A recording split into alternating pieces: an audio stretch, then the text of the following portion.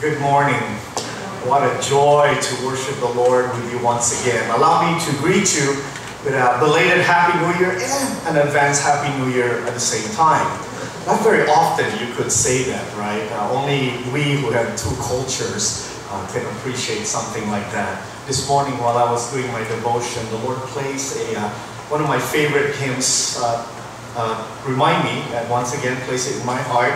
It's a hymn that I don't hear very often, but I think it's very appropriate as we are in this, the threshold of a new year before us. Ought to be our prayer. Can I just read this, the words of this hymn for you? The title is More Like the Master.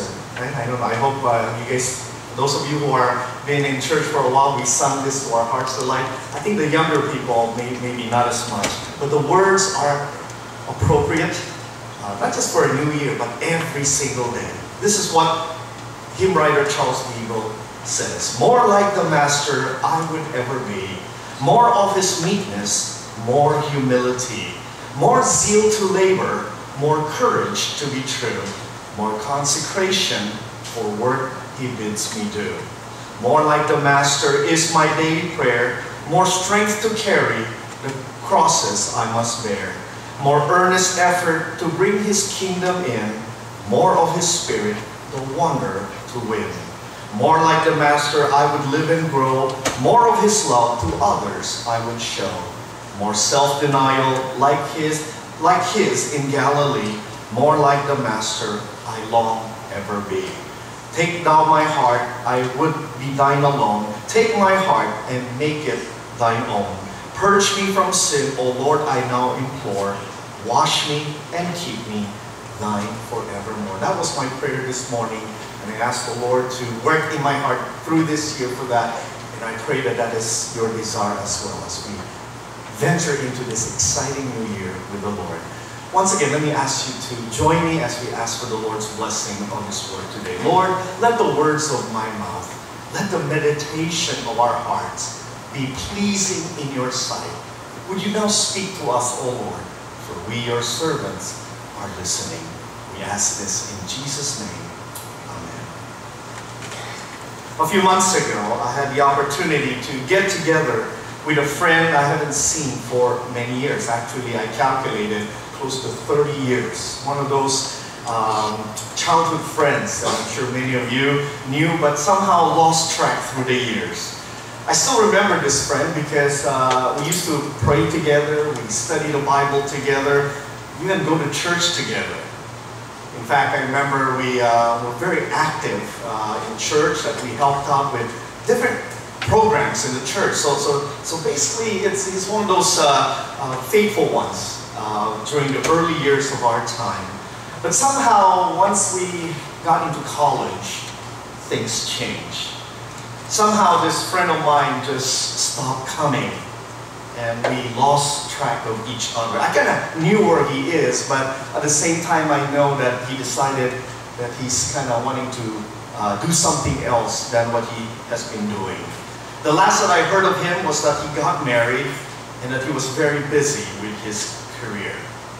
Well, sure enough, recently I got together with this friend again. You know, it's one of those you could imagine, you know, at first it was kind of awkward, you know, you don't know, you know, what will we talk about, what will we say, how will we catch up, things like this. But after that initial, you know, kind of awkwardness, soon we were laughing and telling stories of our past, and we picked up where we left off, so to speak. Well, knowing that I'm a pastor, I have to ask the question, have you been to church lately? I asked this friend of mine. He paused and answered an answer that I was kind of expecting. Well, not really. But what he said next was quite revealing. He said, I've been away from God for so long that I don't know how to come back. I've been away for so long, I don't know how to come back. I wonder if someone were to ask you that question or express their sentiment in that way, what would you say? I hope you would realize that my friend is not asking for the direction to church. You know, it's not that he doesn't know what street to take to get to church. But somehow in his heart, he felt like he's been so removed from God to the point that he doesn't know how does he approach God, let alone how does he get back with God, so to speak.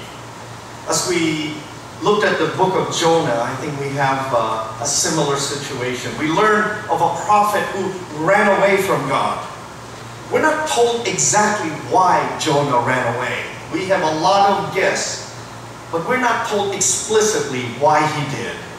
We just know that he went exactly opposite to what God told him to go. You know, as I think about Jonah, I also doubt that Jonah thought he could get away from God. He's smart enough. He knows the scripture enough to know there's no way you could run away from God. So my guess is maybe Jonah was just, maybe he was just tired of being a prophet. Maybe he thought he wanted to be a sailor, you know, who knows, I don't know, for a change.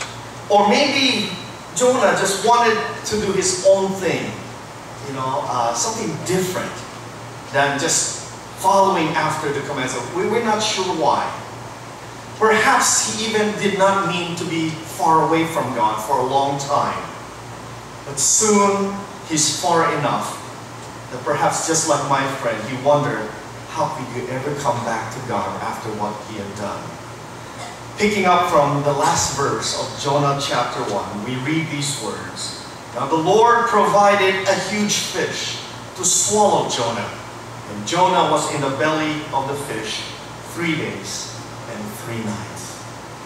In this inhospitable place, we will learn from chapter 2 what it takes. What does it take to come back to God?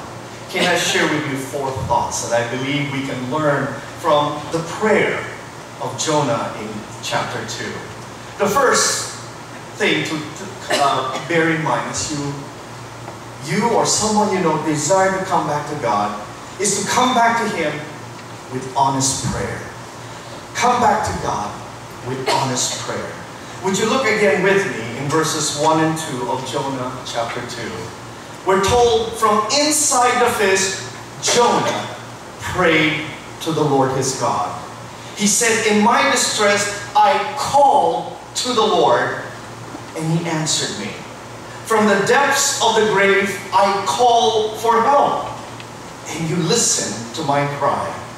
Jump down to verse 7, where Jonah continued on saying, when my life was ebbing away, I remembered You, Lord, and my prayer rose to You, to Your holy temple. What is Jonah saying in those words? I believe he's saying that in his most desperate, most hopeless situation, where you think that you couldn't be, that you're so far from God, God is just a prayer away. I'm sure Jonah must have remembered the words of David from Psalm 139, where he said these words, where can I go from Your Spirit? Where can I flee from Your presence? If I go up to the heavens, You are there. If I make my beds in the depths, You are there. If I rise on the wings of the dawn, if I settle on the far side of the sea, even in the belly of a fish. Now, I'm sure David didn't say that, but that's exactly where Jonah is. Even here, inside the belly of the fish, Your right hand will guide me. Your right hand will hold me fast. If I say, surely the darkness will hide me and the light become night around me, even the darkness will not be dark to You. The night will shine like the day, for darkness is as light to You. Here's the good news and the bad news. Have you ever had people say that to you? I got a good news and bad news. What do you like first? The good news or bad news? Normally I said, just give me the good news first, and then I'll get I'll start the bad news and then give me the good news. So I'll do that to you. The bad news is this, from Psalm 139. The bad news is you can't hide from God. You can't run away from God. And the good news, well, that's also the good news, right? Again, if you're running away, that's the last person you want to meet, obviously, is God. So that's the bad news. You can't run away from God. You can't hide from Him. And here's the good news. You can always find God. God is there. All you need is to acknowledge Him and to speak to Him from your heart, and He hears you.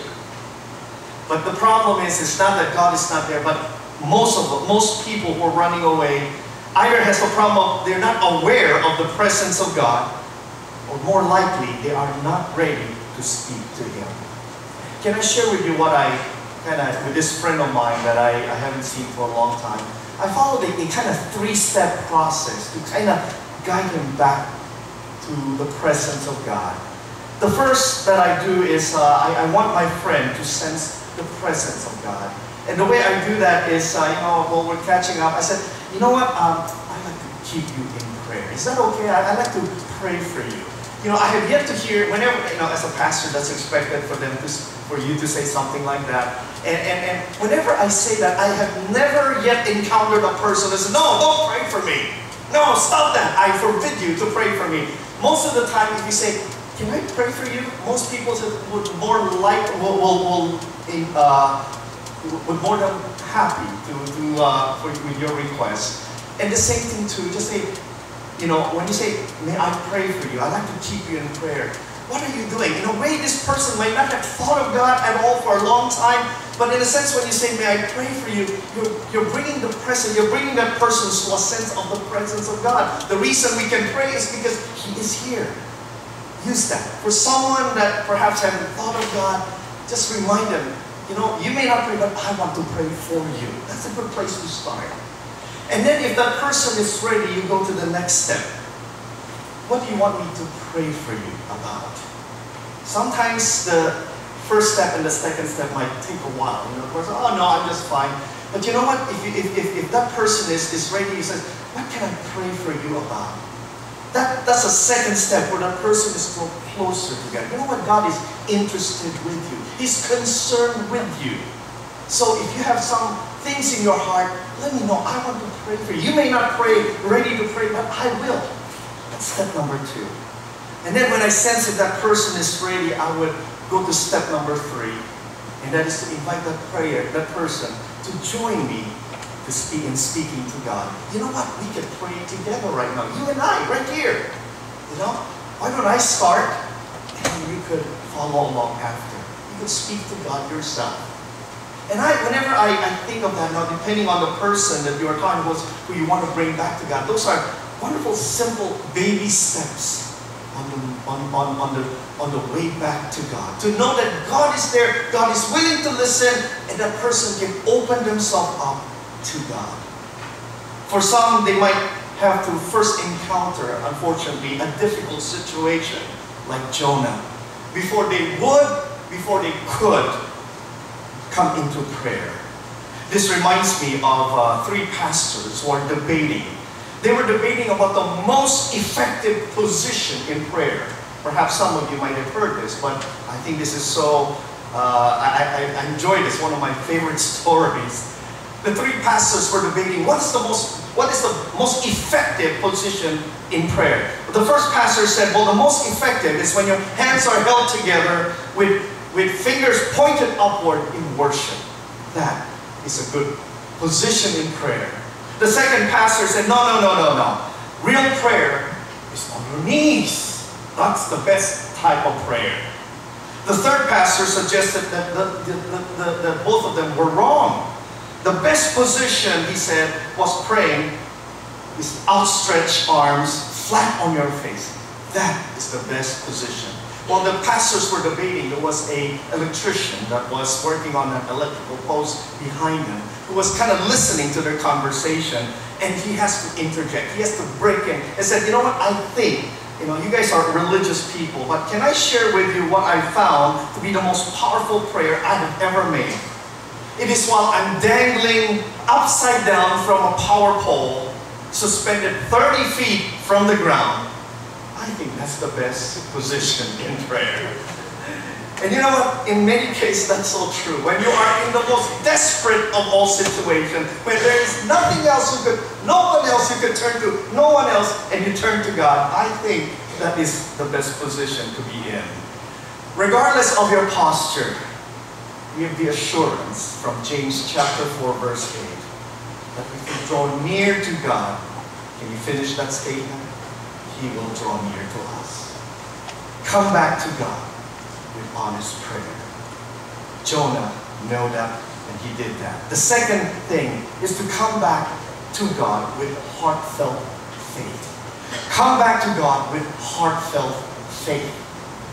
Let's continue reading from verse 3 to 5. And I want you to take note how Jonah understood the predicament, the situation that he is in. Verse 3 begins with these words. You hurled me into the deep, into the very heart of the seas. The currents swirled about me. All the waves, the breakers swept over me. I said, I've been banished from your sight.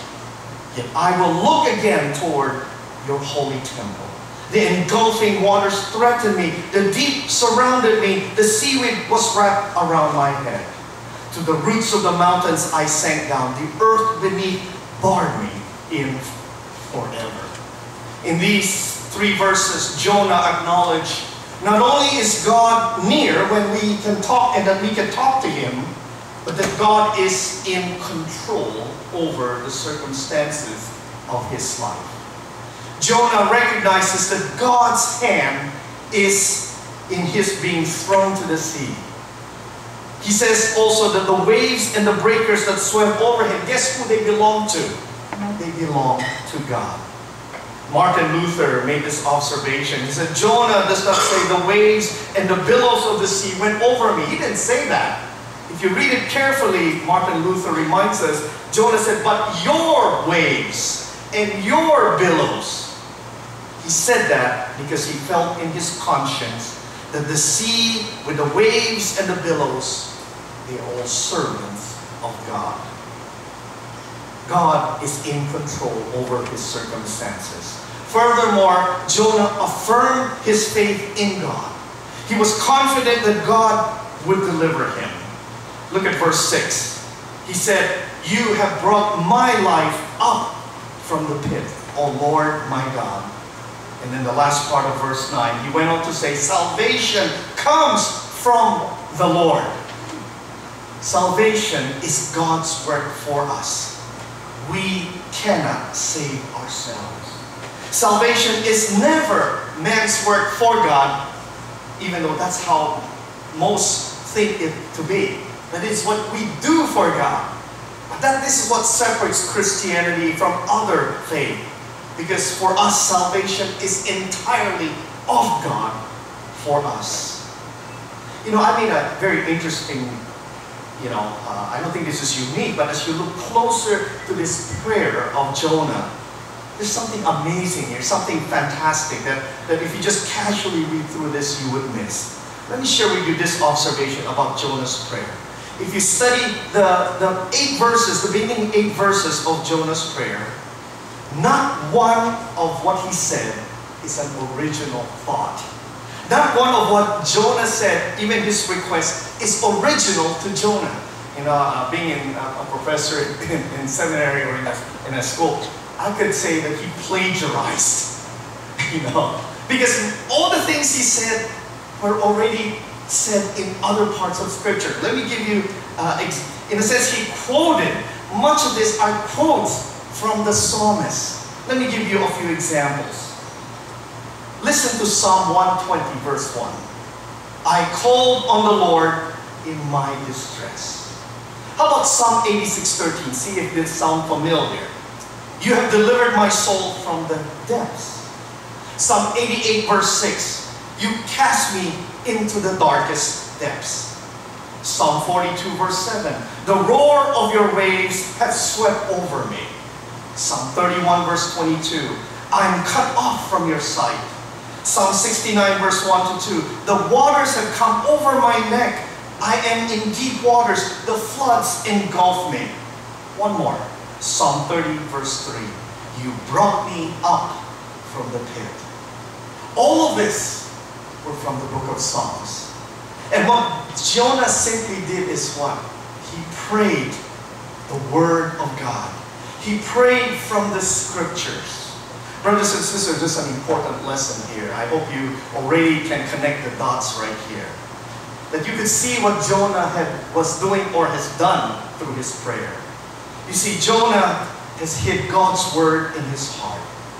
He memorized the scripture, and that enabled him to pray out the scriptures. He had memorized much of the Bible so that in time of crises, it showed him the way back to God. You know, for those who have been away from God, one of the ways we can help rekindle their faith is by bringing to mind the words and the works of God.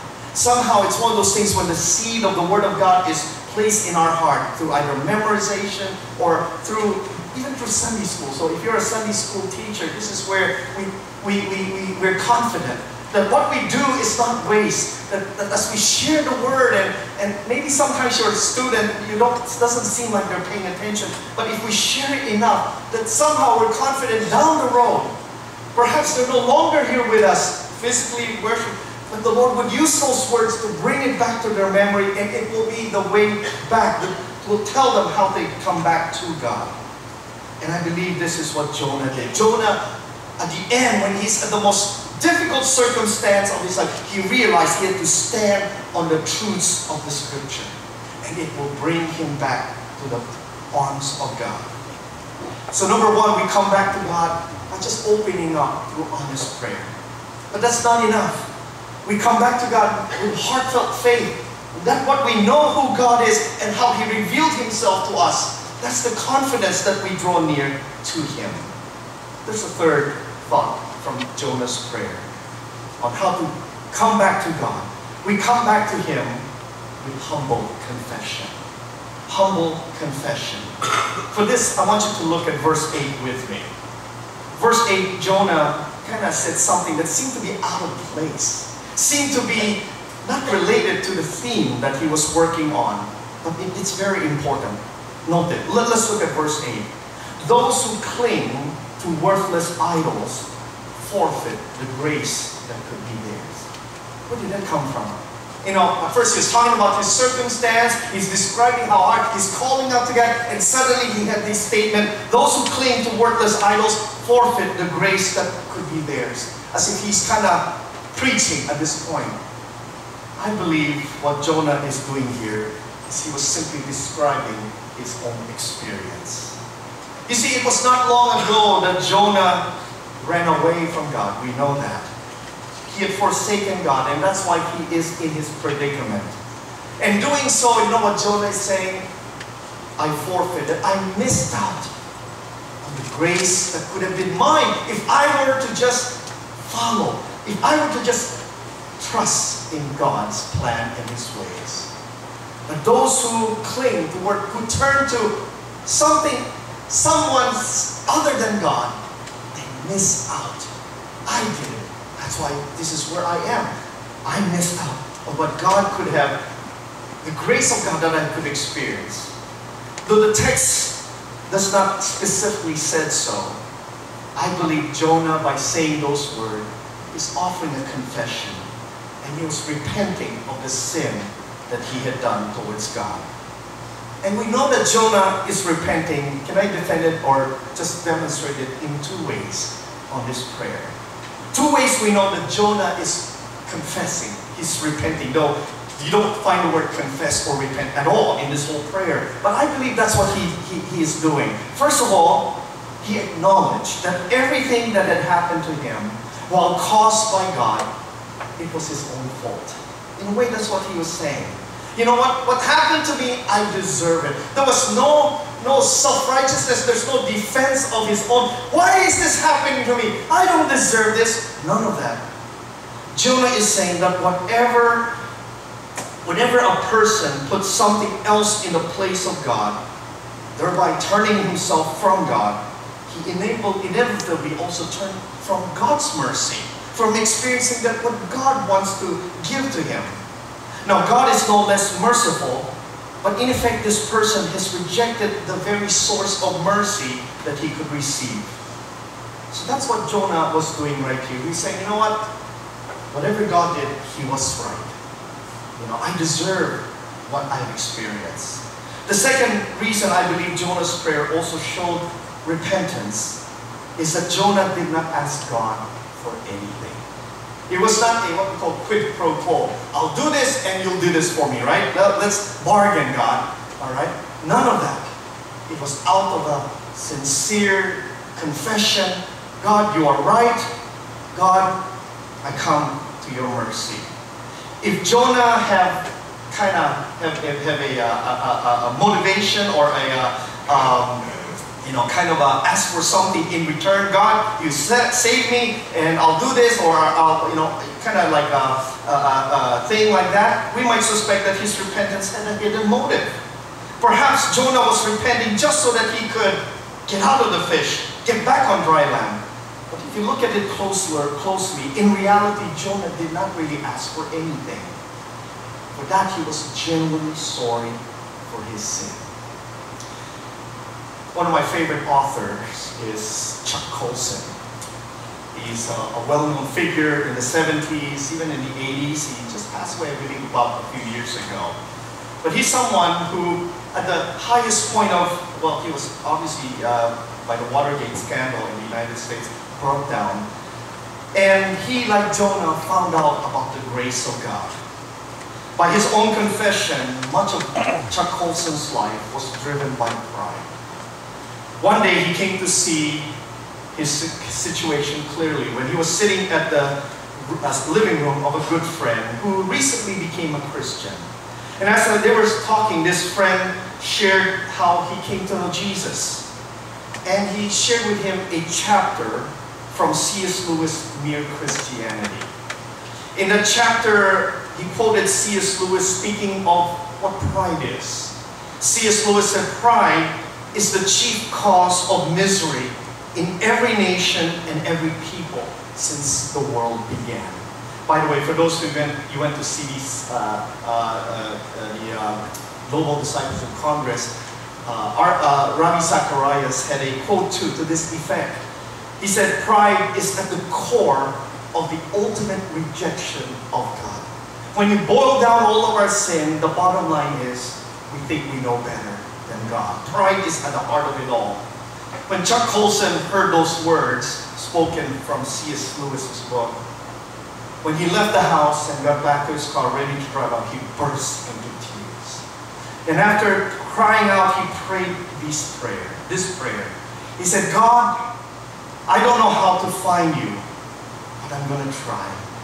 I'm not much the way I am now, but somehow I want to give myself to you. Take me, God. What Colson was saying is at the moment he realized he doesn't want that pride anymore. He wants to come to God, for he realized he was a sinner. And the God who receives sinners heard him and led him to a knowledge of Christ and the assurance of salvation in him. I believe that's what happened with Jonah too. He just was brought down to the end of himself. And Jonah confessed. In the same way, we too need to confess our sins. Be it something obvious or something implicit. Even the most basic and the most fundamental, which is pride itself. And if we confess our sin, we have the promise of 1 John 1:9 that if we confess our sins, God is faithful and He is just, and He will forgive our sins and will purify us from all unrighteousness. The way back to God is to honestly open up ourselves in prayer, to come back to God with heartfelt faith, and finally to come back to Him with humble confession. But there's one last thing that Jonah and his experience can guide us in our journey back to God. Come back to God with holy praise. I think this is the first three could be maybe personal, but this last one is the one that we would say is a visible manifestation that truly we're on our way back to God, and that is with holy praise. Come back to God with holy praise. Look with me in verse 9. Jonah ended his prayer saying, "But I, with a song of thanksgiving, will sacrifice to you. What I have vowed, I will make good. salvation comes from the Lord. What did Jonah did? Well, he vowed to worship the Lord in a manner that is deserving of God. And because God had delivered him, by the way, many people believe that Jonah chapter 2 is not a prayer actually. It's actually a praise. Jonah was thanking God that he didn't drown all the way. That he was, now he doesn't know how, I don't know if he knows he's inside the fish. It doesn't seem that, he described it, but he's still alive. And in fact, he was thanking God for already saving him. Now he's still in a difficult situation, but he's already thanking God at this point. That God was merciful and gracious, and he will sing a song of thanksgiving to God and to offer sacrifices that is fitting for what God has done for him. I once heard of a church that wanted to have a new awakening in their midst. So the church people start praying and they get to the point they're begging God, God, please revive our church. God, we beg you. We want this. And then there was a preacher who came and saw what the people are doing, and he made a suggestion. He said, you know what? Yes, God wants us to pray and ask for revival. You know what God wants to? Is that we praise Him. Why don't you just praise Him. Make your focus praising God. And the church people did that. They began Wednesday night, they began to worship and praise God. And we see something, we can feel something different in their midst. They continue praising God on Thursday. And they praise God, and this is even more evident on Friday. You know, by Sunday, things have changed dramatically. Somehow there's a newness in the midst of God's people in this church. What has just happened? You see, through praise, God's people are returning to their first love. Soon hardened hearts are melting. Focus is no longer on themselves or what they want. The focus is on what God wants and what they can do for God. And praise had done it. Ever feel like you're dead? That you're somehow withering away in your faith? Can I give you a suggestion? How about begin by praising God? Now, I'm not saying this is the only thing, but set your heart in praising God. If your focus and your desire is after God, something wonderful is bound to happen. Jonah also said, what I have vowed, I will make good. Now, we're not told what Jonah vowed, what promise he made God here. But we do know that Jonah was committed to obeying God. That after he got out of the fish, God didn't say, let's make a deal. Go back to, no. He was on his way to Nineveh. So it has possibly something to do with that. That Jonah was now committed to obey God, that he's going to do what God wants him to do. This reminds me of a woman who went up to her pastor and asked the pastor, Pastor, could you please in a few words tell me what consecration means? Being devoted, dedicated to God. Could you explain in a few words what that means to me? And a pastor holding out a blank piece of paper said, well, consecration, being committed to God, is something like this. It's signing your name on the bottom of this piece of blank sheet of paper and let God fill it as He wills. I like that. Commitment to God, consecration, dedication to God is signing your name in the bottom of this blank sheet and say, God, here, fill it. I'll do whatever you say I should do. I like that. I think that's a good description. I think that's what Jonah said. God, here, I sign it. Tell me what you want me to do, and I'll do it. And then what happened to Jonah once he got to that point? Well, verse 10 ends. And the Lord commanded this fish, and it vomited Jonah onto dry land. Doesn't sound very, I wish the Lord said, and the fish just gently put Jonah into the shore. He vomited. So it must not be a very, still very dramatic scene right there. But it's nonetheless a beautiful picture. A beautiful picture of how God brought back His wayward servant. When a person falls into sin, when a person wanders away, we have here a picture of a person that all they need to do is to come back to God. I'm sure in the beginning there's some hesitancy, there's some fear. But when they finally take that step, they discover that God is ready, that God is waiting to answer with open arms. Jonah discovered that the road back to God begins with an honest prayer. Lord, I'm in trouble. Lord, I'm turning back to you. And at the same time, he found that when he comes back to God with heartfelt faith, with humble confession, and with holy praise, he finds out that he is in the loving arms of the Lord. He's back where God wants him to be. My prayer is, perhaps there's some here in our midst. Maybe you're here because you feel like you need to go somewhere. You want to find an answer back to God. I pray that some of the thought from Jonah's life give you the answer, how to come back to God. Or maybe you know someone who's been wandering away. And you might be just a person that God would use to help that person, be that guidepost or that signpost the way back to God. Praying that Jonah's experience will help us to do just that. Let us pray. Father, I thank you, you're a God who is first of all near, and a God who is distant, a God who is uncaring, unaware of the circumstances of our life, but someone who is intimately acquainted, intimately aware, passionately interested with the events of our life. And the thing that you desire more is that we are near your heart.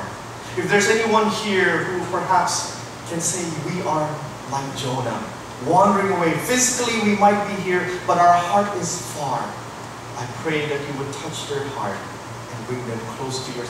Help them to see how you're there waiting for them and desiring to grant them mercy and grace. Perhaps we know of others, maybe a co-worker, our family member, who have been wandering away. Lord, I pray that we would take those initial steps on their behalf to pray for them. And if you give us the opportunity to point them in the right direction, to know that you, God, are waiting for them so that they will be back in the folds and the arms of our loving Heavenly Father.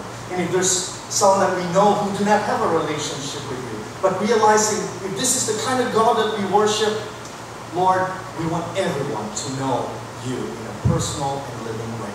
Lord, would you remind us of this? Would you challenge us with this? So that, Lord, all would know you. We pray this in Jesus' name.